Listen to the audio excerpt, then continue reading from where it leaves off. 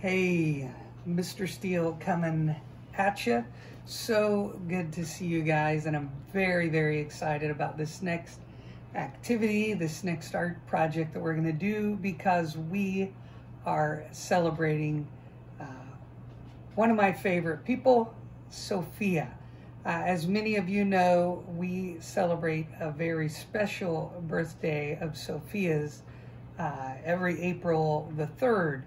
And we usually do that by wearing our shirts, coming out with some purple or orange and celebrating Sophia. So we're going to need to do that from our homes, and I thought a great way to do that would be through sharing art together. So if you want to take a look, we are going to be doing an art project that features one of Sophia's favorite characters, and that is Mermaids. So what I recommend as far as medium goes, or media for this project, if you have it, and I know supplies can be a little limited these days, I had some dark paper.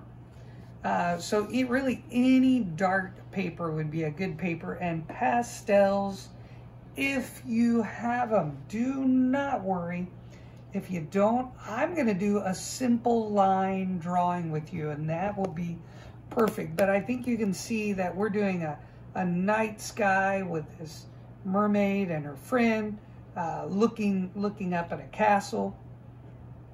And I just think the contrast is great on dark paper with chalk.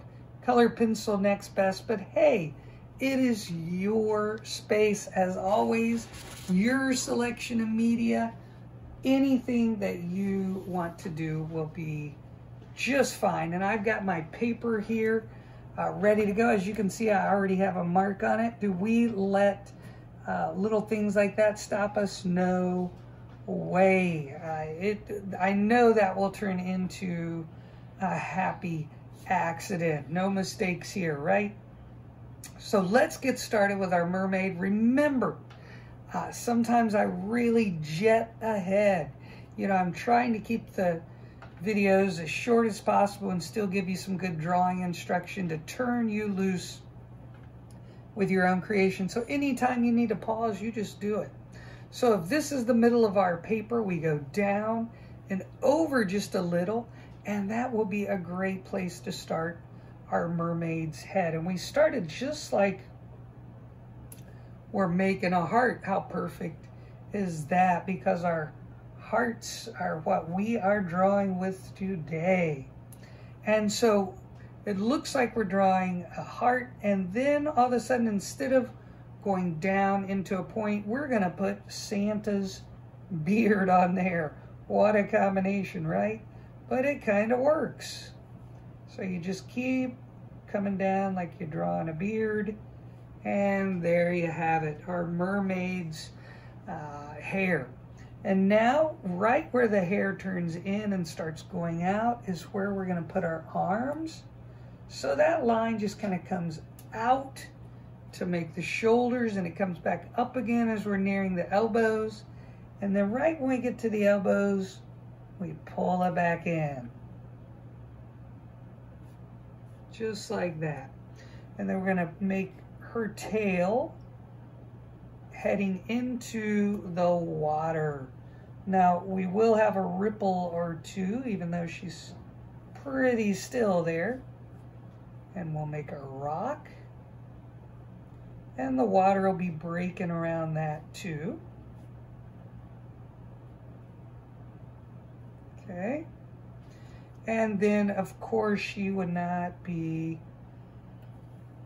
alone sharing this beautiful night sky. She's with her friend here.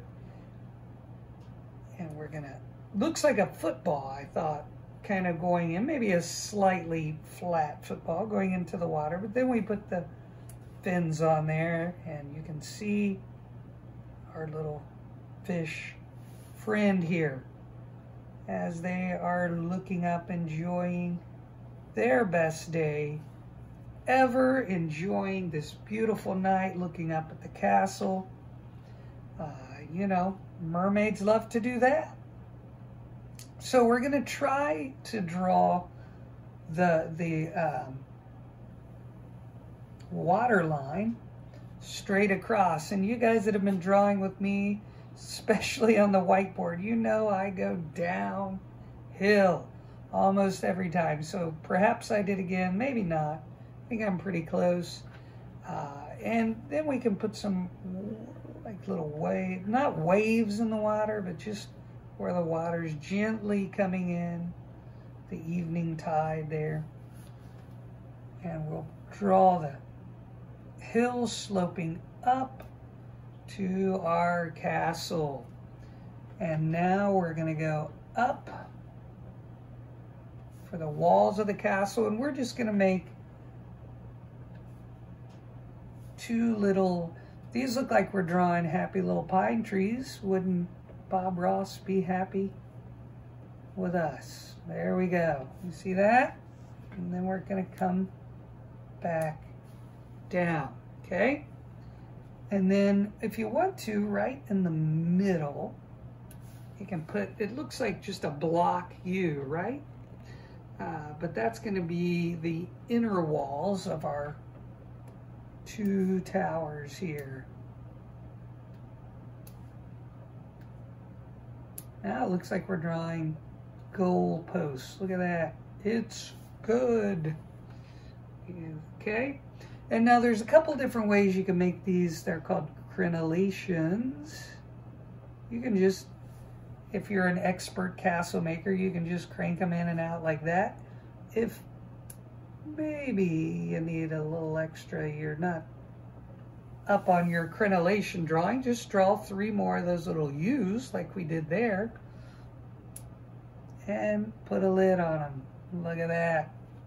And there you have it. Let's give a couple banners flying in the night sky. Now I have somewhere, oh, and I'm not sure where, I have a baby food jar lid that makes a great moon, and Mrs. Steele's helping me out here. Thank you. She's my producer, filmer, and baby jar lid hander outer. How nice is that? And we have a nice circle if you like to make your moon. Now I can't resist. You guys know what a Van Gogh fan I am. So I'm going to go ahead and make that Van Gogh moon and some rings around it. There you go. Of course, you're remembering that I might be going in supersonic speed and you want to slow it down. You can do that. All you have to do is push pause. And I think this is just a great time just to celebrate Sophia with her twin brother Finn and Nico and family, and how great it would be if we could kind of share all our Sophia pictures that we draw. You certainly do not need to make your mermaid looking up at a night sky. You draw them however you want to, however you're comfortable doing it. I would just love to see you share those with the Long Branch family, and thank you for drawing with me, and we wish you a very special, happy, heartfelt, artful April 3rd.